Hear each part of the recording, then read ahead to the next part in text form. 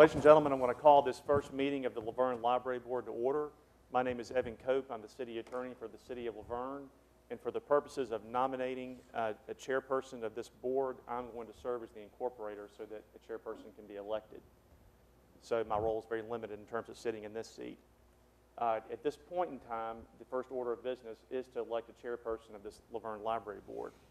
And I will open the floor up to consider motions for nominations of the chairperson.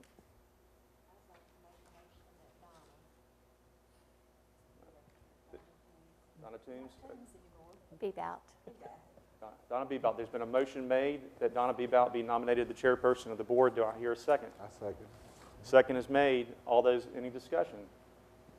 All those in favor of electing Donna Bebout, please signify so by saying aye. Aye. Any opposed? Motion carries. Congratulations. I'm going to turn the chair over now to the new chairperson. Great. Sherry, you probably ought to move down here and let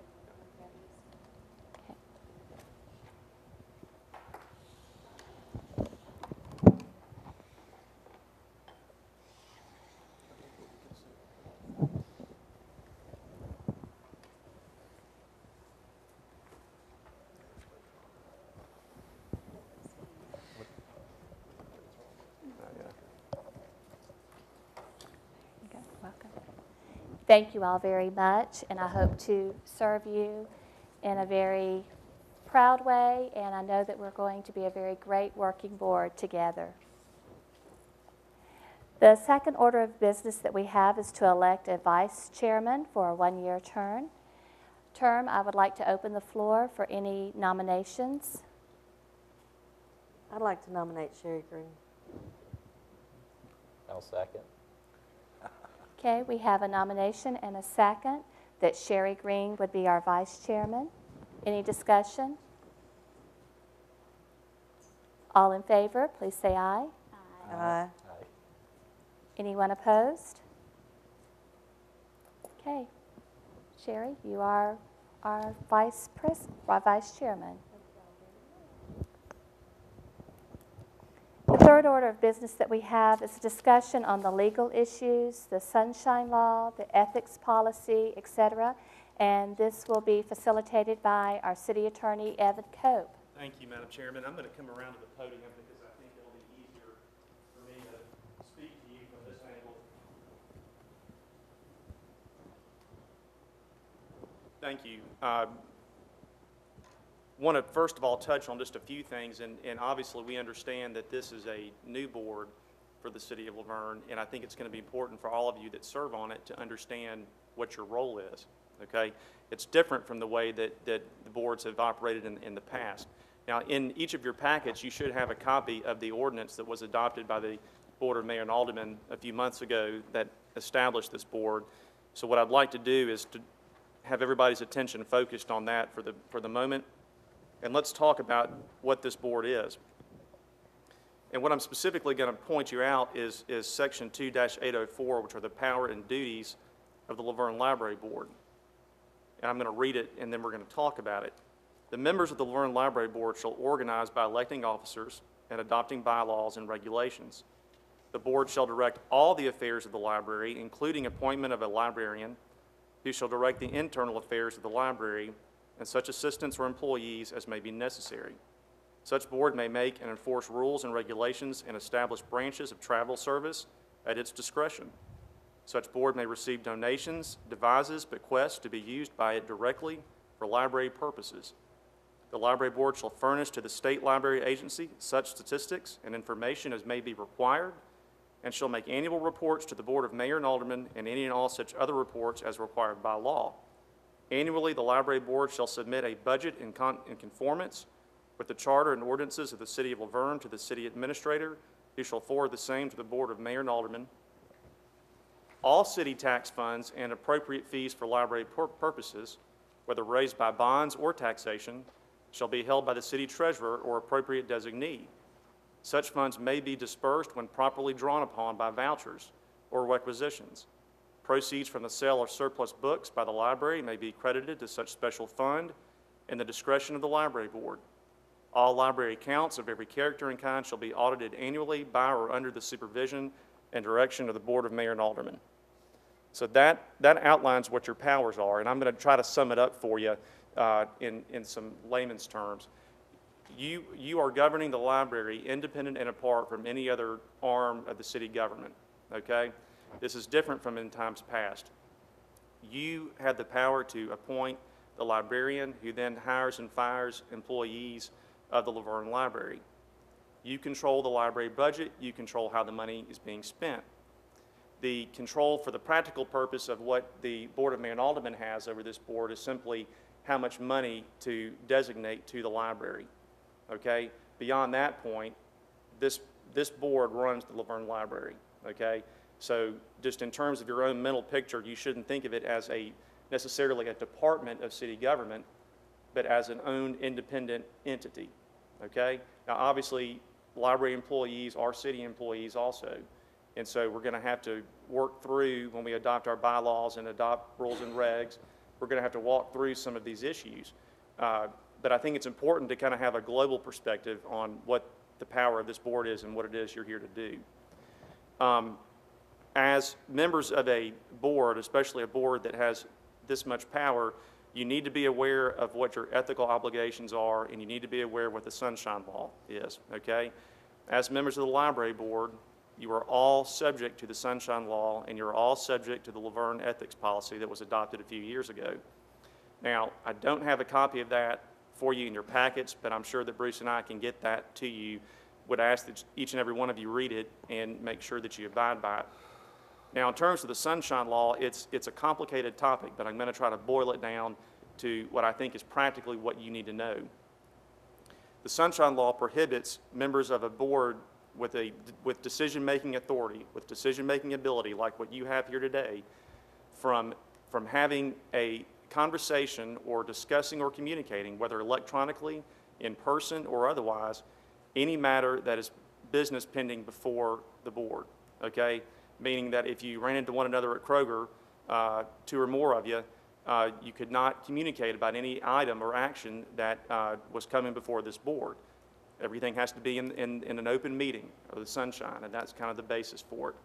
Sometimes people think that email, and some of you may have gotten an email from me where I may email several people and say, please don't, if you have questions, don't email me back directly where you've copied everybody else, because you can violate the Sunshine Law electronically as well as in person.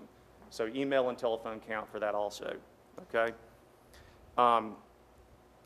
And in terms of touching on the legal issues, I want you all to know that I'm here. Hopefully you all know my telephone number. Me or a representative from my office will be at every single one of these meetings, so that if you have any questions whatsoever, any of you, you call, don't hesitate to call and ask, okay? And we'll be happy to give you the guidance, whatever guidance that we can give you.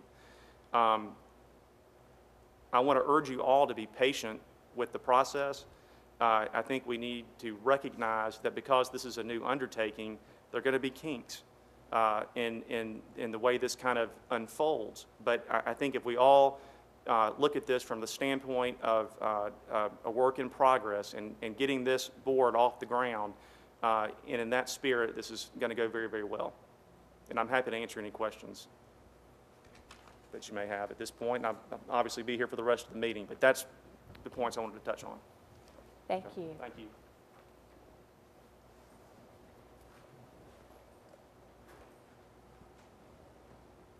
The next item on the agenda is the motion to adopt bylaws for the Laverne Library Board.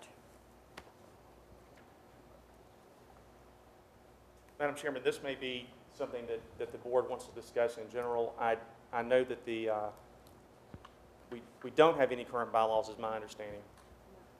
And so I think an order of business between now and the next meeting would be to prepare a draft set of bylaws for this board to consider adopting for your operation.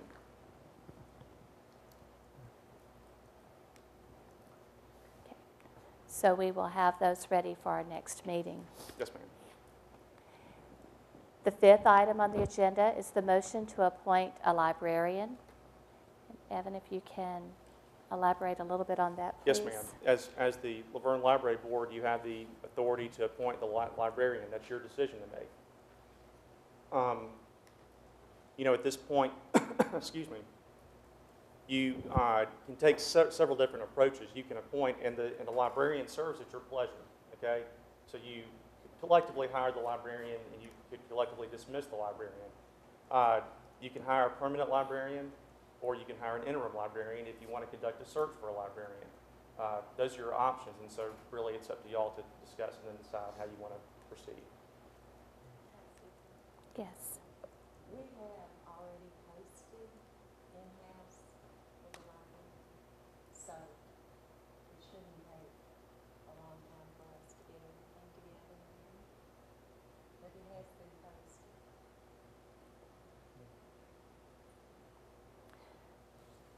So at this point, Teresa Wilbershot has been acting as interim librarian. Do I have a motion that Teresa continues as our interim librarian until this job posting is complete? And then we would be able to appoint a librarian, a director at that time? I make the motion Could- that Teresa be our interim. Could we possibly put a time frame on it? Yes, that would So be, we don't hang it out for months? absolutely. Please, no. We don't need to hang it out for months. I think the library's been in limbo long enough. Absolutely. At this point, the job posting is posted for 1 week, and after that week, then a decision could be made. So at our next meeting, Evan, would that be acceptable? Then we would be able to appoint the director at that time. Any discussion? What do you need to say? I don't think there was a second. Okay, do I have a second on this? I'll second. Okay. So we have a motion and a second. All in agreement, please say aye. Anyone with a nay? Okay, thank you. Now, to go along, our next item of business is a motion to establish a meeting location and a schedule. To my knowledge, we will be videotaping all of the library board meetings.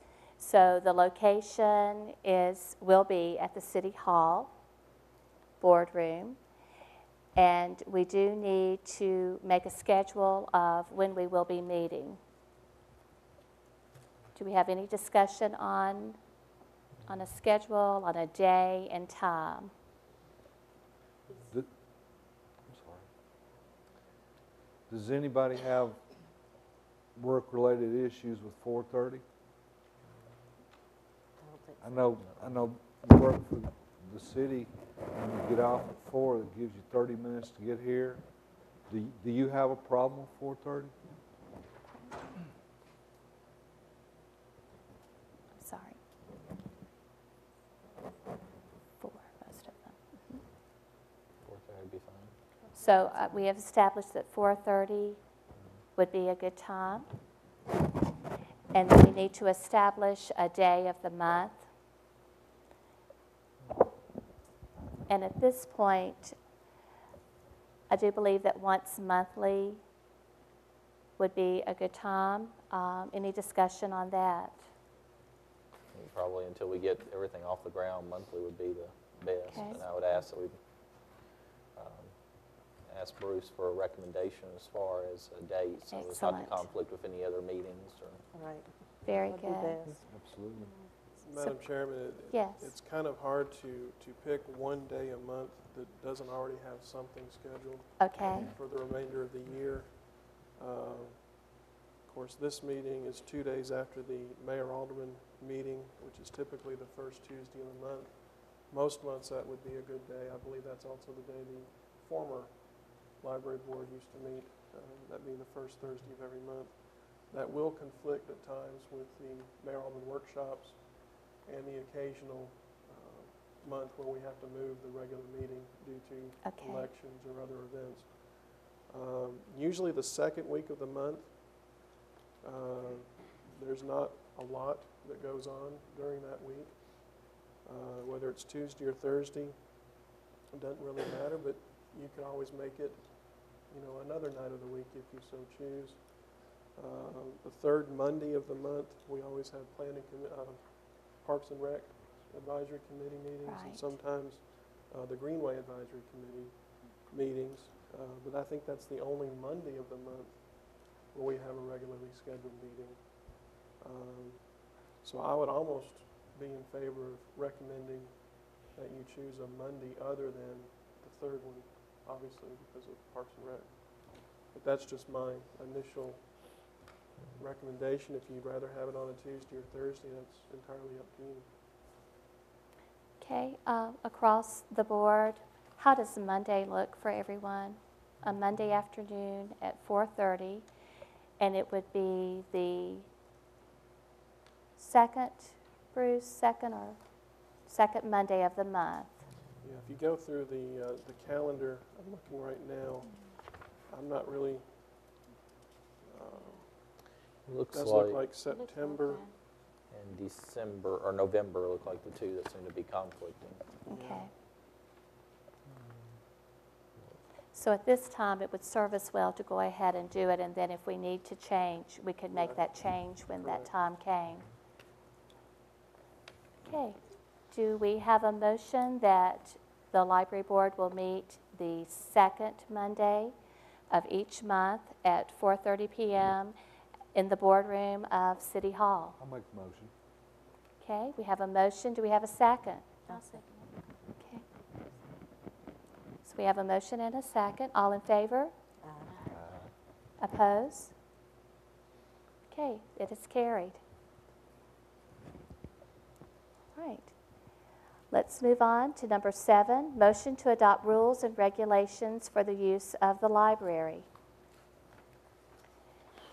Teresa has included in our packet a policy book, policy manual that she has diligently been working on. As interim, Teresa, would you like to discuss a little bit about the policy manual? Sure.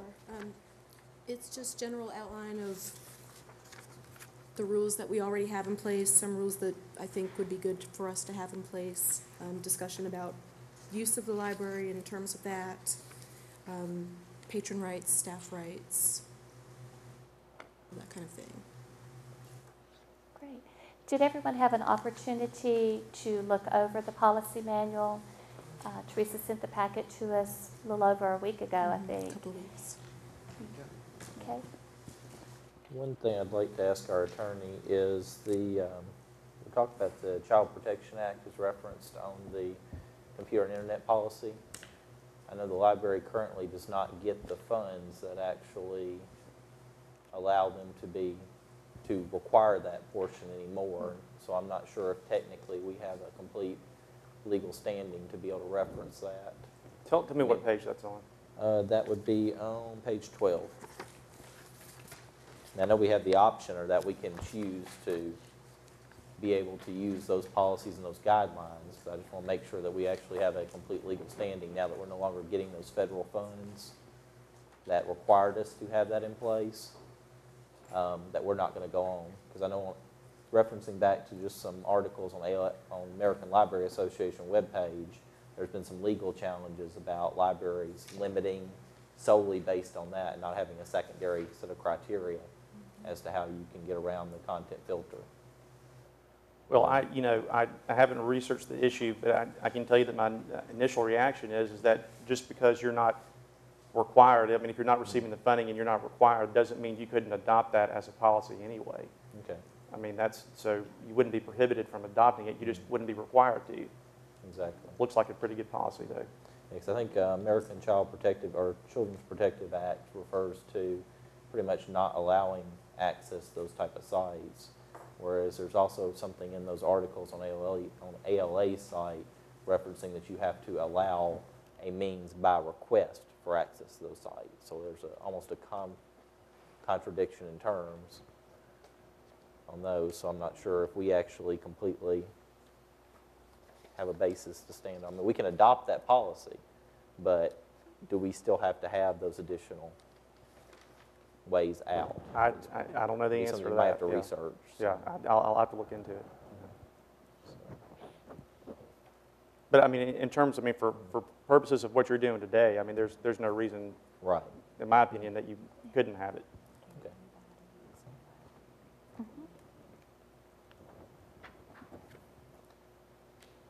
Okay, do we have any other discussion? Did you want to bring up that statement? I was just looking where it says that the Laverne, this is on the purpose and mission statement, that the Laverne Public Library's purpose is to welcome and provide service to all individuals and groups who wish to use appropriately its materials and facilities. So I suppose, who decides what's appropriately in the library? There are some things outlined in the policy manual. We've had questions recently about use of our meeting room, which we stopped allowing some time back. And I guess appropriate use would be defined by behavior. You know, we don't want people coming in and tearing up our material, or, you know, I think it's a judgment call, really. Or I guess it would be for the board to decide what's appropriate use of the materials and facilities. Okay, any other discussion about the policy manual? At this time, do we have a motion to adopt the rules and regulations for the use of the library?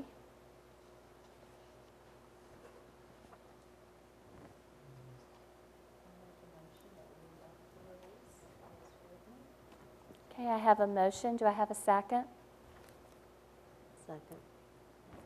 I have a motion and a second. All in favor? All opposed? Okay, this is carried. Number 8, we have discussion, preparation and presentation of a budget. Teresa, we'll go back to you. Okay. Received the budget packet from Phyllis a little over a week ago, and I did meet with her this past Monday. You have 4 pages regarding budget in front of you. The first is about the 110 account. I did make a few changes, nothing major, but I kept the bottom line the same. I moved some money around from different areas, increased the book budget a little bit, put some money into employee education and training, which was lacking, and I think that's something that is definitely needed. But nothing much really changed. Increased the audiobook budget some also. Okay, did everyone have an opportunity to look over the budget?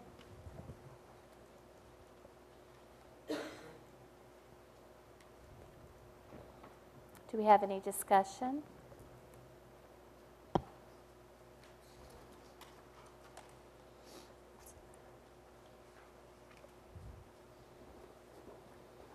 Okay. And this does not call for a motion of any kind, correct? Yes, ma'am, this is a discussion. At some point, you're going to have to present a budget to the Okay. Board of Mayor and Aldermen so that they'll know what your request is in terms of money, and then they don't have to comply with it, but you need to present a budget to them at some Okay. point. But this is just to get the ball rolling. Just good. Yeah. Okay, excellent. Okay, so do go ahead and look very carefully over the budget, and at our next meeting, if you have any questions, we'll be happy to go over those more thoroughly. I would like to bring up right now, though, that you might want to look at your maintenance budget. That's extremely low.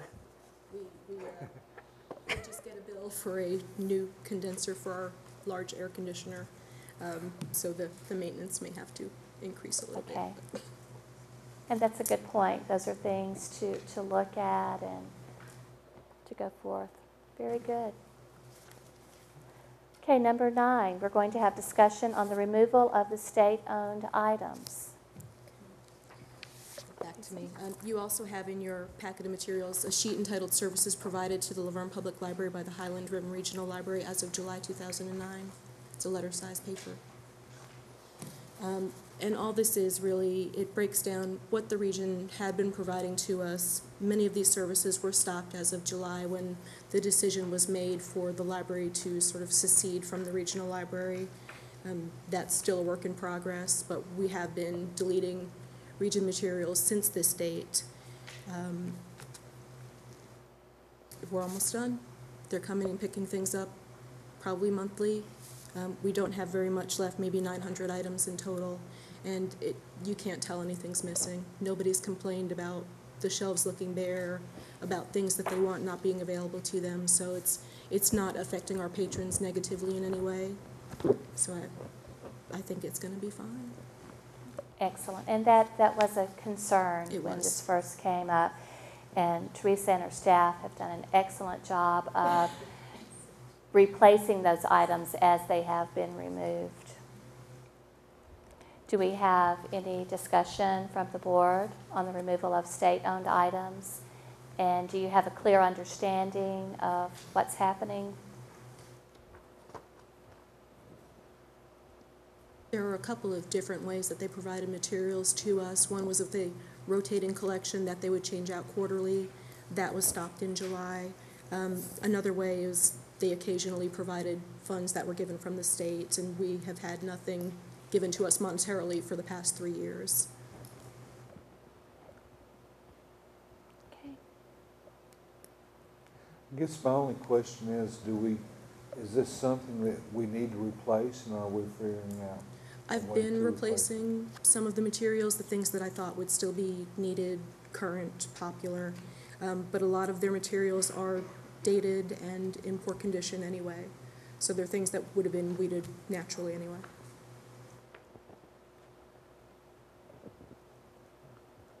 Okay. Any other questions? Thank you. All right, Evan, at this time, we adjourn. Our next meeting, yes, sir. I've got one question. I put in front of everyone on the board, I went to the Nashville Public Library. They charge $50 for anyone that lives outside of Davidson County. If you would please look over this, and let's consider putting some charge, some type of charge to our library cards for out of anybody that lives out of Laverne. I don't want to charge, no way, no how, any child or adult that lives inside of Laverne, and I don't even think we can. But, you know, times are getting tough, and I don't know how much money that the city is going to be able to give us, and we need to start looking for ways to come up with some revenue. These people live across in Davidson County. I think they have about 10 to 15 libraries that they can go to. And on the other hand, I don't want any child to ever want a library book and not be able to get it. But I do think if you will take the time and ride through the parking lot of the Laverne Library, any given day, majority of the people in that parking lot are Davidson County tags. And I think I'm big on everybody paying their own way.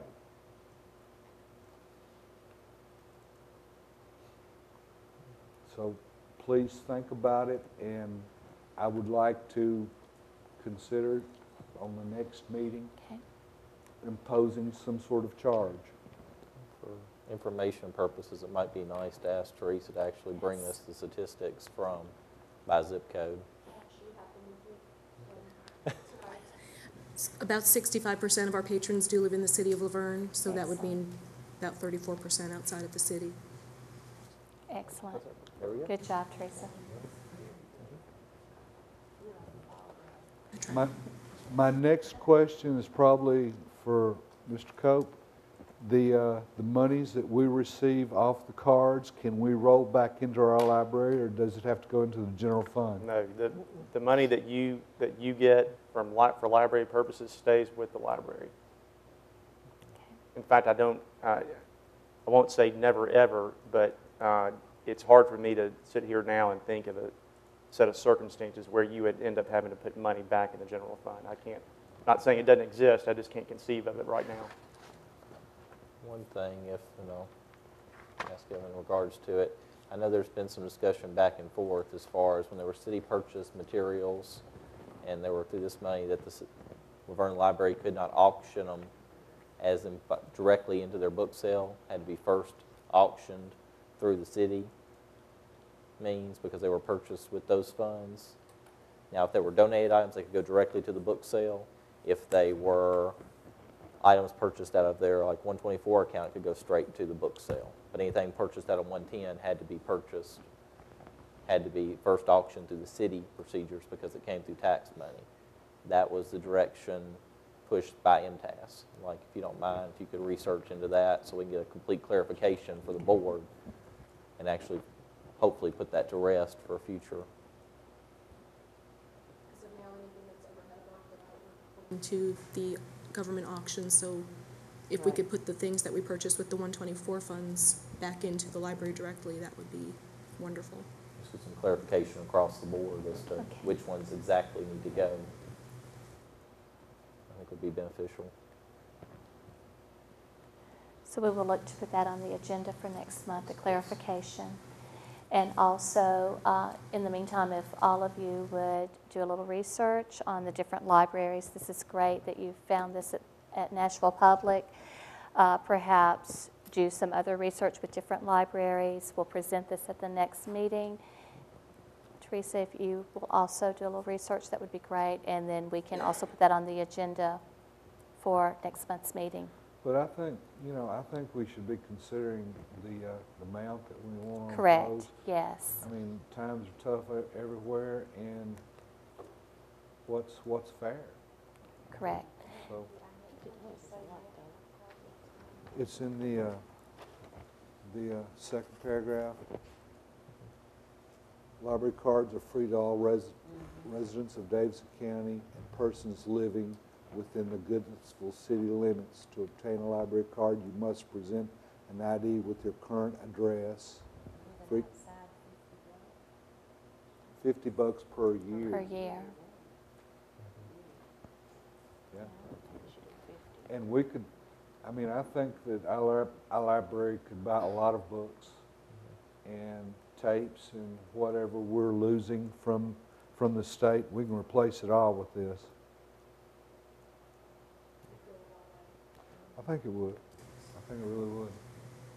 So while we are also researching the libraries, let's research the cost and be thinking about what we feel would be a fair amount, but also that would help the library. So we will definitely put that on the agenda for next month. You're welcome. Okay, do we have any other discussion? If not, thank you all so much for being here and being a part of the board. And I know that we're going to be a great working board for the library.